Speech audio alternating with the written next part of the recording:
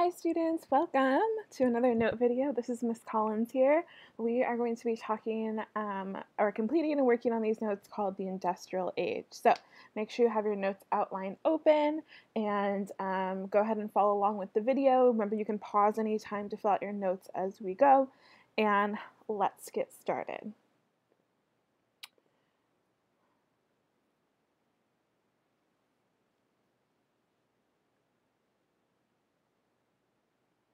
Okay, so when we talk about industrial age, maybe it makes you guys think of the Industrial Revolution, which we talked about before in class.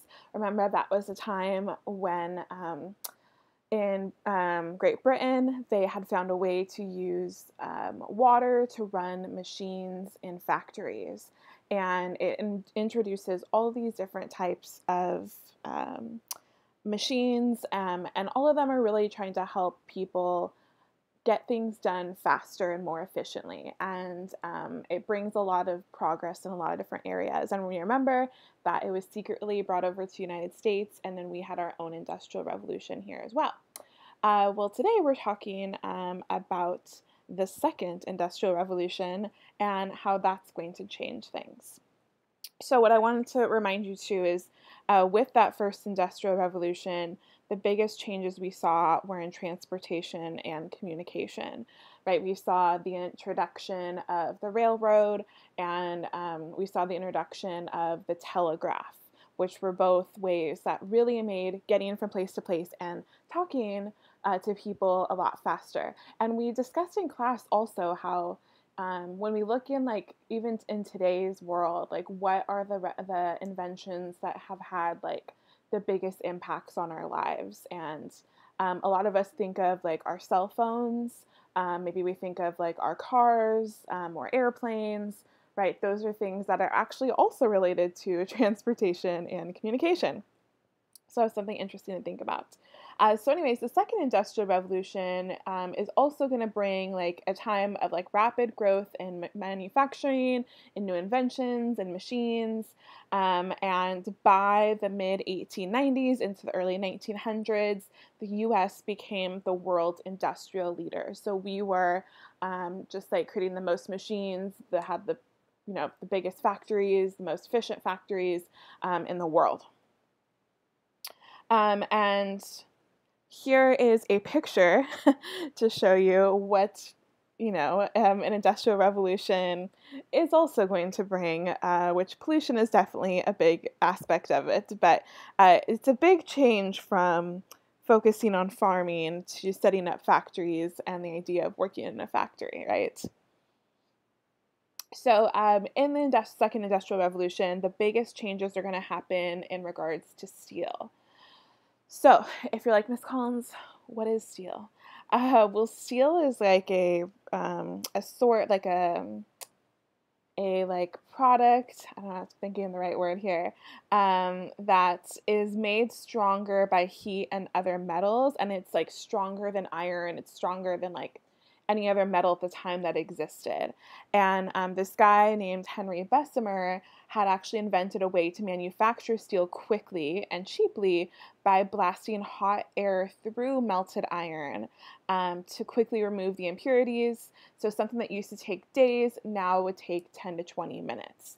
So it made steel faster to produce, and people wanted to produce it because it was such a strong material.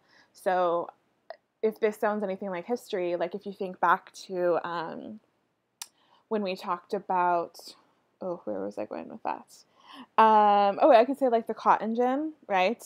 That it made harvesting cotton faster and easier, and so then that's going to make cotton rise. So this example is with steel, though. The process of creating steel became quicker, and so then more people wanted to use steel. Steel is going to make railroads cheaper. It makes trains nicer. It even leads to the invention of refrigerated shipping cars, so that you could ship cold items to like farther places. And you're going to see bigger cities developing around railroads. And one example is Chicago, and we will talk a bit about Chicago in our next set of notes and what it's going to be like there as a result of a city springing up by railroads, but a city also springing up where there's going to be lots of slaughterhouses. Joy. Okay, this graph is showing you the rise in steel production.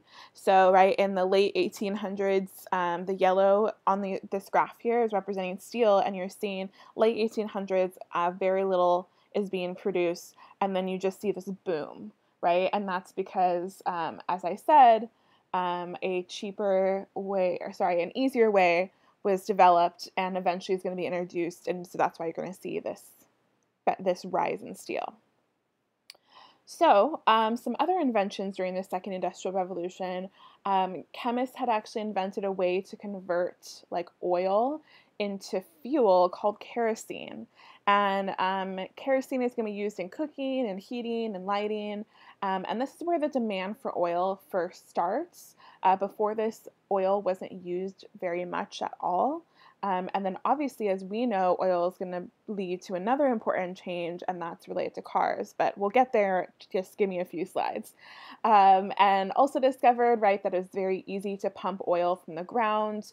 People began like drilling all over and trying to find like deposits of oil under the earth, right, because they knew that they could use it for cooking and heating and lighting and things like that. So it became really important. Okay, cool. So we get to one of our first major inventions and an important person related to that invention, which is Thomas Edison. So Thomas Edison was interested in electricity and science. Over his lifetime, he held about 1,000 patents.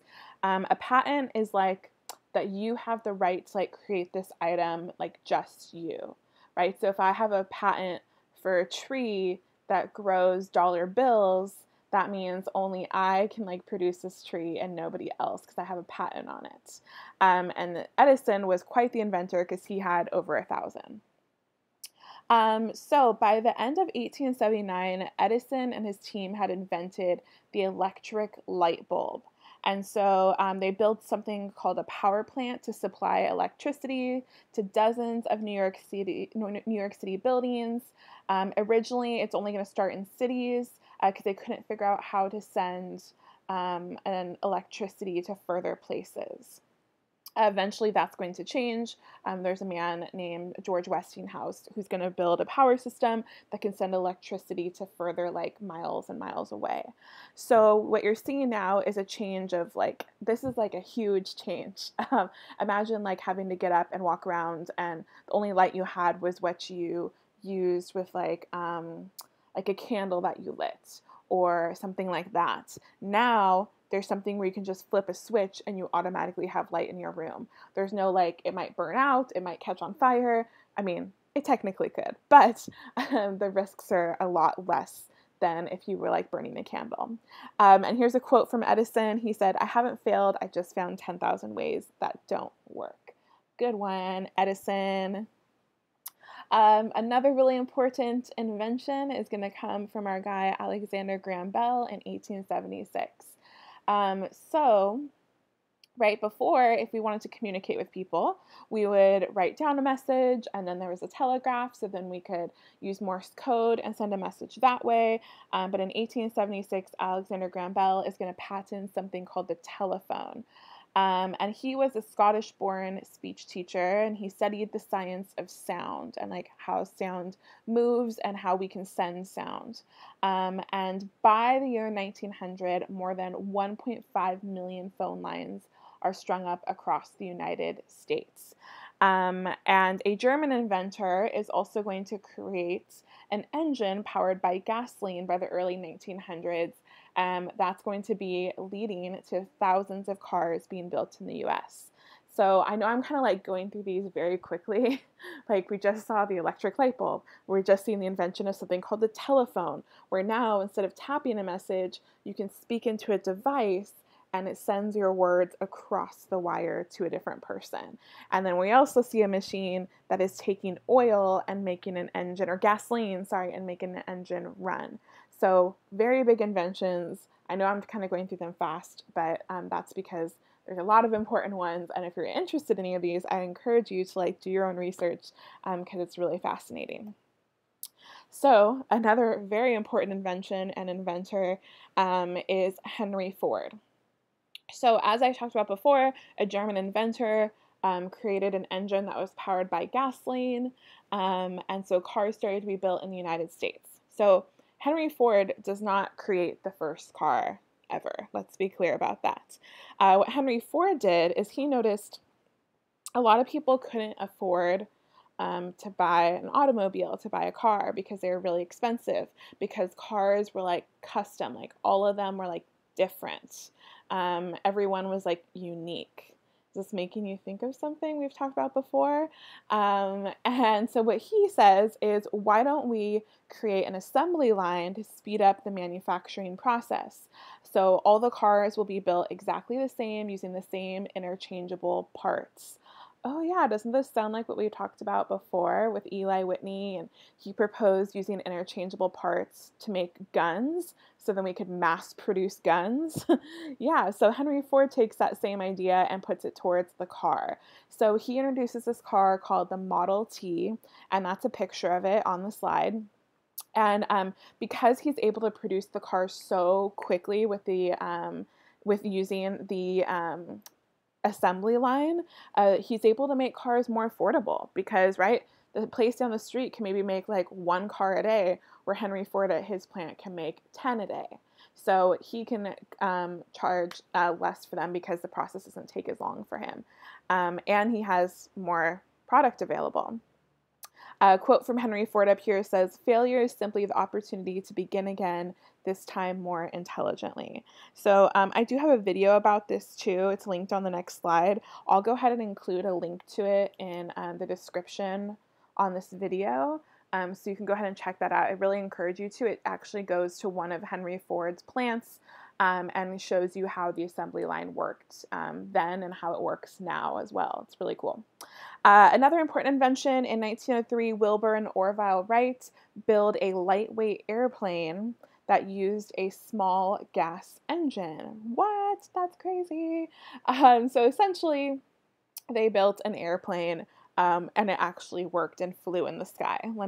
Here's a little of the video of the Henry Ford thing. But here's a picture of their little lightweight airplane. Oh, that'd be so cool to ride on. Like terrifying, but also really cool. So we just hit a bunch of big inventions, and like I said, I'm going through this quickly, but you will learn a lot more about this topic when you get to 11th grade U.S. history. This is kind of where you start your school year, is talking about like the late 1800s, early 1900s. So we just like touch on it so you get a little intro about it, but you'll learn a lot more about this in 11th grade. So we saw a bunch of inventions. What we're going to jump to now is like big business. How is this change? How is this industrial revolution going to affect businesses? It's going to affect them a lot. So many people who want to like start businesses, we call them entrepreneurs, are going to start creating something called corporations. And a corporation is just like a business that wants to sell part of the ownership in forms of things called stocks. And these are often most respected, like most of the people that lead these companies are respected members of society. They're praised for their hard work, their talent, and their success. And so people, like average people, can buy a part of a company by buying stock in that company. So what it means is, it doesn't mean like when you for example, nowadays you can buy a portion of the company Apple, okay, right? Who makes our phones, computers, all sorts of stuff. You guys know. So what you could do is nowadays you could buy a share of Apple. And what that means is you own part of the Apple company. And you're like, wait, how could I own part of the Apple company? Well, you can. You just have to buy part of a stock of that company. Owning a stock doesn't mean that you get to like run the day-to-day of the company and be like, I fire you or I hire you. It just means that you get a share of the profits, or you could lose money. But let's say Apple does really well and the company becomes more and more valuable. Your stock in that company becomes worth more and more money, and you could sell it anytime you'd like. There's some rules about it, but so let's say you buy a stock in Apple and it's $5 for one stock, so like one part of the company. And then in like 2 years, the company released a new product and it's like doing really well. And maybe now a stock in Apple cost $300. So you just made a big profit by only putting in $5. Now it's worth $300. You could sell it and you have made money by doing pretty much nothing except that you put down $5 a couple years ago. Now, same thing could happen the opposite way, where Apple could like do really poorly and then it's years going by and now the stock, to buy a stock share of Apple, it's like 25 cents and then you've now lost money. So you could just hold on to your stock, you could sell it, it's up to you. But this is kind of trying to explain to you a little bit about buying shares in companies, what it means to buy shares in companies, the risk associated with that. You could be profitable, you could lose money. You also don't have to do any of this. You don't have to buy shares of company. And again, this is actually something you'll learn a lot about in your senior year of high school. You'll take a class called economics and you'll learn all about like corporations and what it means to buy into a corporation if you're interested in that. Okay, back to what I was talking about here. So by the year 1900, 100 million shares were being traded on the New York Stock Exchange every year. So that means there's tons of companies in the United States that are like, hey, we are public companies. You can buy a share of our company. And by the way, this is only for like public companies. If your company is private, you do not have to like have people buy shares of your company. Okay? Again, there's so much more to this. I'm just sort of giving you a basic intro, but if you're interested in what it means more, please ask me questions, email me, or of course you can research as well, but we're going to keep on going. Okay, so this next area we're getting to is we're going to talk a lot about people who made a lot of money during this time. Remember, we're talking about the Gilded Age. This is like the late 1800s, early 1900s. And remember we talked about like, when we talked about the intro of this unit, you're seeing some of the wealthiest Americans in history that made their money during the Second Industrial Revolution by having different inventions, by buying different companies, by starting different companies. But you're also going to see some of the poorest people in society and what they're suffering through. So this week, or these notes, we're really talking about some of the wealthiest people and how they made their money. In our next set of notes, we're going to talk about the people who are struggling and like what it's like for them on the other side. So one of our first billionaires is Andrew Carnegie. Hopefully you've probably heard of him. He was born in Scotland and came to the US as a poor immigrant. As a teen, he took a job with a railroad company and he basically like worked his way up in the company and was able to sort of like buy the company. Something that he did is he bought out his competitors when the steel prices were really low. And so what we call this is vertical integration, which just means that you own businesses involved in each step of the manufacturing process. He would buy the mines, the coal fields, the railroads. He would buy every aspect of the railroad business. When he sold his business, Carnegie Steel, he sold it to J.P. Morgan in 1901, and his company was worth $480 million. In today's money, that would be about $372 billion. Billions. Okay, and this is a guy who came here with nothing, started in a company, worked his way up, bought the company, made it super successful by like buying up competitors, buying up like other steel companies, and then sold it and became a billionaire. But what's really cool is after he sold his business, he dedicated his life to philanthropy. Philanthropy is like working with like charity and like trying to help people and give back to society. So he donated about 90% of his total fortune to charities. So that's awesome. He really cared about libraries, world peace, science, and education. I do want to point out too, I'm kind of just highlighting some great things about Andrew Carnegie. Um, there are lots of negative things as well in regards to how he treated his workers in his factories. So that's a whole nother story for another day. But Carnegie said, "No man will make a great leader who wants to do it all himself or to get all the credit for doing it." That's such a great quote, right? Be a good leader means you give other people responsibilities too, and you get help. You don't just do it yourself. So this is called Carnegie Hall. It's in New York City. It's named after Andrew Carnegie, and it's a what's the word? You can play music there. It's a music hall. There you go. My cousin actually played cello there. But continuing on. If you guys think back to when we did a little intro on this unit, if you remember, and I asked you if anybody knew who the richest American of all time was, that's this guy, John D. Rockefeller. It's not Jeff Bezos, the owner of Amazon. It's not Steve Jobs with Apple. It's a guy from the Gilded Age, John D. Rockefeller. So Rockefeller, he started working in the oil companies at the age of 21, so like pretty young.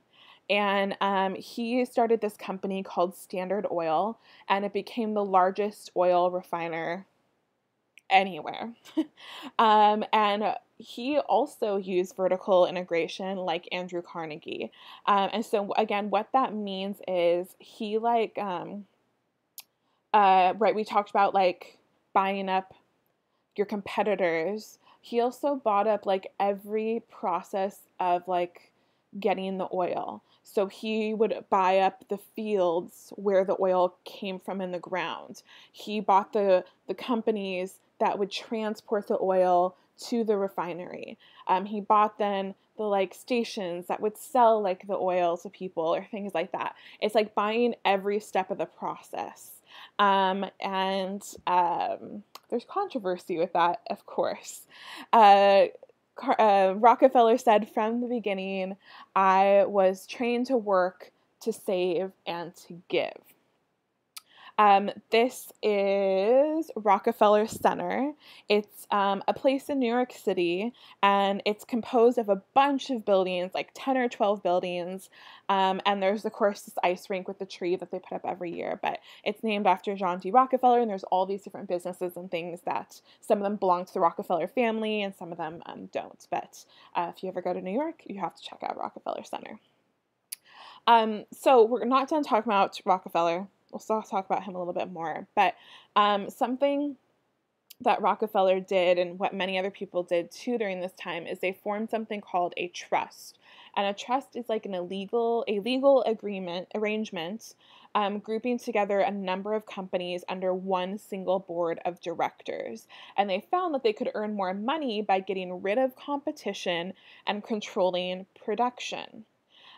So Rockefeller did this by just, again, buying up competitors so that he didn't have any competitors in the oil industry. And so when it's estimated that he was worth about $400 billion in today's money.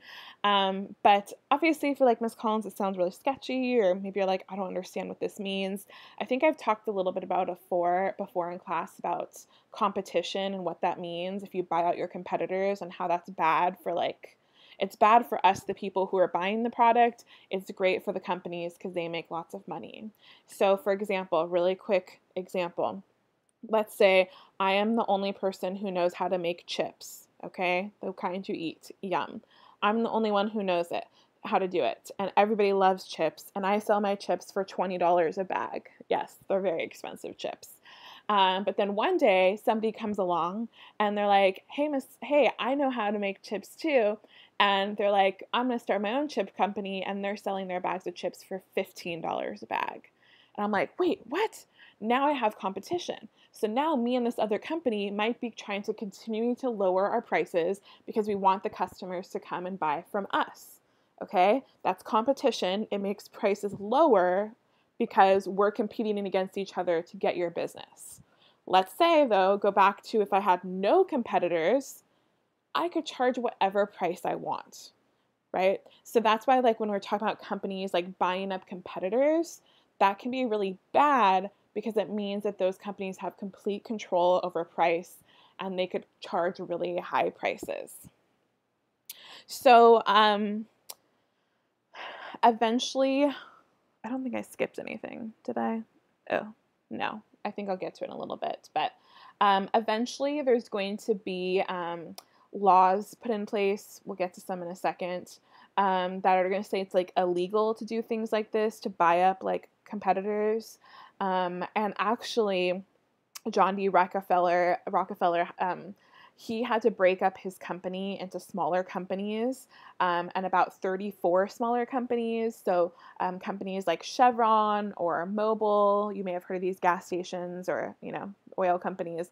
These were all originally part of John D. Rockefeller's oil companies, his U.S. Standard Oil, but they had to be broken up after different laws were passed. So sorry to end with Rockefeller. I should have ended before I got to Vanderbilt here. But when he retired, he also spent a lot of money in philanthropy, like in donating and giving back. He really cared about medicine, education, and science. And he helped eradicate 2 different diseases. One was hookworm and one was yellow fever in the United States because of the money he donated to science. Okay, so let's go ahead and jump to Cornelius Vanderbilt really quick. He also, like Carnegie, grew up very poor, very uneducated, but he worked really hard. And what he did is he made his money through shipping, like moving products from place to place. And it's estimated that he was worth roughly $215 billion. And he also in later life became a philanthropist and donated millions of dollars to charities. Especially, he really cared about donating to churches and to universities and things like that. And he said, "You have undertaken to cheat me. I won't sue you, for the law is too slow. I'll ruin you." Oh, rough. Here is the Biltmore Estate, built by Vanderbilt, and this was one of his homes. It's pretty nice. It's still there. So we can't end our talking about these guys. We'll talk about what our nickname for these guys are, but our last one we'll talk about is J.P. Morgan. So J.P. Morgan, you may have heard of him. J.P. Morgan Chase, the company, the bank. J.P. Morgan was a financier and a banker. So a financier is someone who like takes money and invests it into other companies and like buys other companies. And he helped finance U.S. Steel. He helped finance General Electric, the company AT&T, and tons and tons of railroads. So he just made really smart investments with the money that he had. And he even one time bailed out the U.S. government. In 1907, there was a panic, right? There was about to be a depression, and he organized a group of other investors, and they were able to bail out the American government. That was pretty cool. So they saved it from a big depression happening, but it would happen later. Ironically, he was estimated to only be worth about $118 million. And a lot of that was actually through his art collection. And so John D. Rockefeller said, like, wow, to think the man wasn't even that rich. No, but he had his hand in like sort of every little business, and he made really smart investments, and he bailed out the government, which is pretty cool. So he said, a man always has 2 reasons for doing anything, a good reason and the real reason. Dun, dun, dun. So many of these men are nicknamed robber barons. And we call them robber barons because it means like someone who pays like a low wage, someone who squashes competition, creates monopolies, and exploits the government. So, right, I talked about a lot of good things that these men did as far as like companies they started, money they made, charities they gave to, but it wasn't always great for their workers. Their workers weren't always treated the best, and they did things, like I said, like bought up competitors, created monopolies, tried to create trusts, And so it wasn't always good for the consumer. So robber barons is where this nickname comes from. And I actually have a little video about it that I will again link for you below, so you can check that out. And it talks about some of these guys that we just learned about. Okay. Sorry these notes are long, but there's just a lot of important things to cover here. So by the late 1800s, people started to become uncomfortable with like all these factories popping up. It's leading to increase in child labor. People are being paid very low wages. Working conditions in factories are really poor. Some people were like, it's all social Darwinism. It's all like natural selection. Some human beings are going to be successful in businesses, and some are just going to struggle in life, and that's the way things are. Other people believed like that the rich had a duty to like help out the poor in society. And as we know, some of these robber barons gave millions of dollars to charities. But not everybody was like that. Some people were just out to like make a buck, and they didn't care like who got squashed in the process of it. So I mentioned before that I would get to this, that there was concern that like as these companies were buying up competitors, it would create something called a monopoly. So like the game, a monopoly, right? What are you trying to do in the game Monopoly, right? To win, you win if you like buy up the most places, right? And then people land on your spots, and then like you take all their money. So you win by having like either the most strategic places or like buying up the most amount of places on the board. And right, a monopoly is where you have total ownership. You buy out your competitors, you have no competition. Like in my chip example, I have no competition. I'm the only one who knows how to make chips, or I buy out any of the other companies that know how to make chips. And people said that they didn't like this. They want the government to get involved. They want the government to stop monopolies from happening because it's not going to be helpful to people. So, in July 1890, Congress passed something called the Sherman Antitrust Act, which was a law that made it illegal to create monopolies or trusts. But the thing is, like, laws were really difficult to enforce because there wasn't a clear definition of what a trust was. And so can sometimes be an issue still today. There was actually just recently talk about a merger between two phone companies, Sprint and T-Mobile. And one of the issues that comes up is this issue of monopoly, of like, are we, by letting these two companies join together, are we like creating less competition? So then these two companies together could just make, your phone bill prices like really high? Or is it okay that they do this and merge together? So that's actually something in the news right now. If you want to Google that, I just saw that actually this week. So check that out. So let's talk about the workers, the people that are working in these factories, that are working for these robber barons. These people working in these factories, most of them are unskilled workers. They run machines. They are paid very low money. They can be replaced easily. And there are many people looking for jobs, so they have a lot of competition. Factories focused on like specialization, where one worker would do the same step over and over again. And it made workers really tired and bored, and sometimes they're likely to get injured. Like, your job is just to screw this one bolt on the car every day, and as each car comes by, you screw that bolt, it goes on to the next person, and you'd get bored and more likely to get hurt. So workers started forming things called unions to get better wages and working conditions. So a union is just a group of people that like work for the same company that want to unite together and work together to try and advocate for change in their company. So the Knights of Labor is the first ever national labor union founded in the 1870s. What did they want? They wanted an 8-hour workday. They wanted to end child labor, and they thought that the government should regulate trusts, like the formation of like monopolies, right? So let me explain a little bit about like a union and how that works. So I'll give the example with, let's say, okay, I'll give the example of like our school. So let's say the teachers were like, we really want to have lunch is only 30 minutes. We want lunch to be an hour. So like I go to Mr. Torres and I'm like, Mr. Torres, I want lunch to be an hour. And he's like, that's cool. No. Okay, and then I walk away and I'm like, that sucked. What I could do is form a union, right? Power in numbers, and I could be like, okay, all the other teachers, let's get together. We're all gonna go to Mr. Torres and say we want a 1 hour lunch because he's more likely to listen if all of us go in there.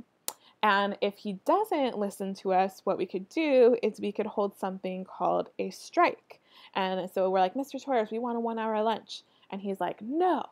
Then we'll be like, cool, Mr. Torres, we're not going to come here to work until we get what we want. So it hurts his company, and we can try and fight for better changes. And it's all about unity in numbers. So women are going to definitely play a role in unions. If you did your project, remember your magazine cover project, some of you guys did yours on Sarah Bagley, and she was a female union leader, actually. But one famous woman was Mary Harris Jones. She was an Irish immigrant, and she helped organize strikes. She educated workers, and she really wanted better working conditions for miners. So as a result, strikes started to occur all over the country. Many of them, in fact, most of these strikes are going to be violent, where those protesting would be killed. So remember how I gave my example of like people striking and saying like, we're not going to work till we get what we want. Sometimes when that would happen, the company would like call the police, and the police would show up and be like, if you don't go to work, we're going to like shoot you. And those things actually like happened. Or sometimes they would attack the protesters. In one example here, the Haymarket riot, someone threw a bomb and it killed 8 police officers. And so then the police just like opened fire into the crowd and killed a bunch of people in the crowd. That's just one example. Another one is the Homestead strike. And this one took place at one of Andrew Carnegie's factories, actually. And some of the workers found out that he was going to buy some new machines and he was going to fire a bunch of people in the factory. So they went on strike, and the strike went on for 4 months. And during those 4 months, 16 of the workers were killed because the state militia was called in and they killed a bunch of the people going on strike. Another major strike is the Pullman strike. And this one was related to the railroads and jobs being cut there as well. They were striking because a bunch of them had been laid off, and those who were still there were getting paid like even less money. And the president was actually sent troops in to stop this specific strike. Specific strike. Yeah, I'll end on this last one. So there's actually a lot of strikes to talk about. They're really interesting, and there's a lot of details to them, and you're going to be like, wait, how is that allowed to happen? Like, how come the police were just allowed to show up and be like, you're not going to work? Cool, we're going to shoot you. Like, how did that happen? It's interesting why that was allowed to happen, but it did. So usually, like, we do a project with this, but obviously that's not going to happen since we're doing our distance learning here. So I'm going to come up with something different where I will give you the opportunity, though, to like read about one of these strikes.